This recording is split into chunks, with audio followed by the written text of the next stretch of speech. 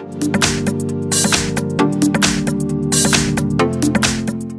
I've got Apple iPhone 11 Pro, and let me show you how to activate low power mode on the following device.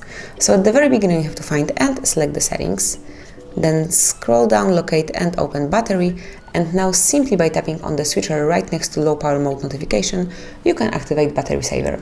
And that's it. Power saving mode is active now. You can notice that the sign of the battery has changed. Now it's orange, and then if you'd like to switch off this mode you can simply tap on the switcher, and also you can notice that it's no longer orange, the sign of the battery, now it's black again, and your device is back in the normal mode. So that's basically all. This is how you can activate and deactivate low power solution. You can do it as often as you need to in any extreme situation. Enjoy! Thank you for watching, please subscribe our channel and leave the thumbs up.